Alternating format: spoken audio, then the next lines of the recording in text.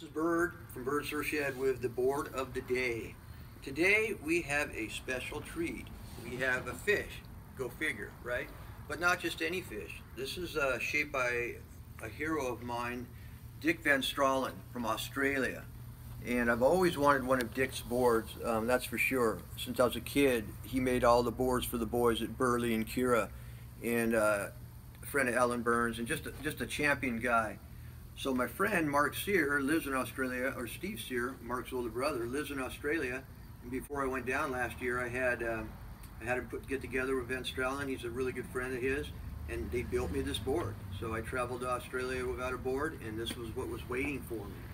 5'10" fish, looks pretty conventional from the top, but when you look at the deck is heavily concaved out, and it's got a pretty wide tail, a little bit more curved than a San Diego fish would have, but otherwise the outline's similar.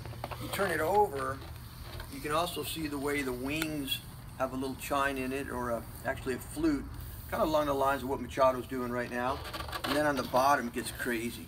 Big time concave with some relief off to the side. Almost looks like a Simmons. Yeah, it's got that kind of a hullage type of a look to it.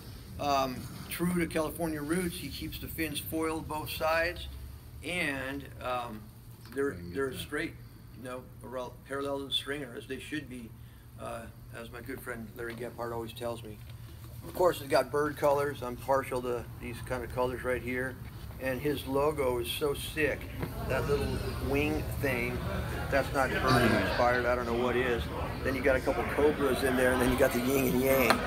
So this is my personal board shaped by Dick Van Straalen, all because of my friend Steve Cyr taking care of me. So until next time, gang.